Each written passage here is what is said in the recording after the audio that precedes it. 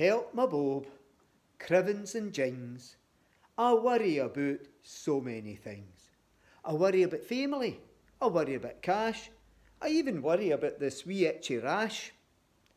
I watch the news and I get a fright. It keeps me awake most of the night. This global warming, it's another worry.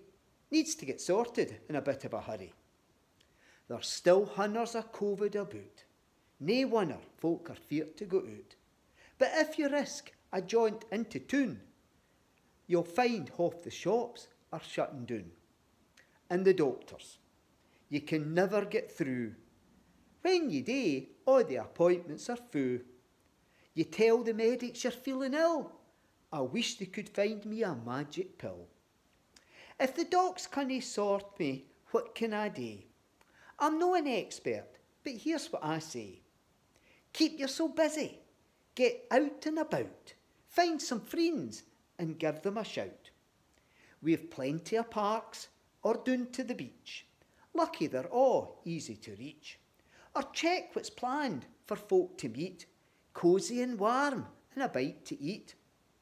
If the weather's no nice and you're stuck at home, the Scottish weather, nobody's to blame. Maybe a jigsaw or read a book. Take up a hobby, maybe learn to cook.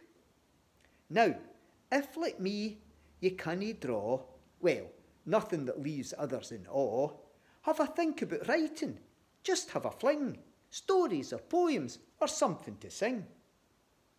There's all sorts of art that you can try. Get some old clays and give them a dye. You could knit or crochet or even just sew.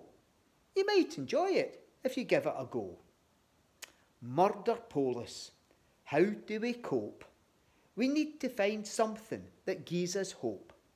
None of us should feel we're on our own. We need to remember we're not alone.